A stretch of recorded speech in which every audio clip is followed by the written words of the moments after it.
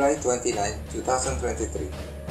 A lively recording circulated on Telegram internet of a group of Ukrainian troops being hit by artillery strikes shortly after they got off a Bradley personnel carrier. This happened in Zaporozhye region. Initially, an American-made Bradley M2A2 personnel carrier entered the Zaporozhye area, then disembarked troops at fortification. Unfortunately, they didn't know that the arrival was monitored by Russian drones.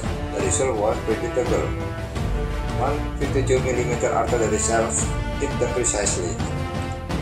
This is the same as they just came just to deliver their lives to Russian troops, where things like this happen almost every day. They are killed before fighting. Senior reporting.